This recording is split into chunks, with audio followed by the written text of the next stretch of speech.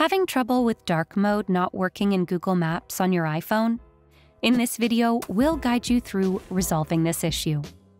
Firstly, ensure your iPhone's color scheme settings are correct. Open the Google Maps app, go to the profile icon at the top right corner, then select Settings. Tap on Navigation under Getting Around. Scroll down and verify that Automatic is selected for the color scheme setting.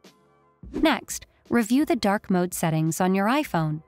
Access the Settings app, navigate to Display and Brightness, and enable the toggle next to Automatic. Then tap on Options to adjust the dark mode schedule as needed.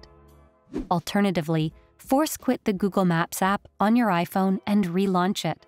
Swipe up on your iPhone's home screen to access the app switcher. Then swipe up again to remove the Google Maps app. Reopen it after a brief pause. Lastly, ensure your Google Maps app is up to date.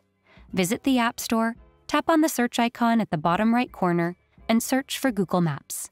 If an update is available, tap on Update to install it. This video is sure to resolve the issue on iPhone.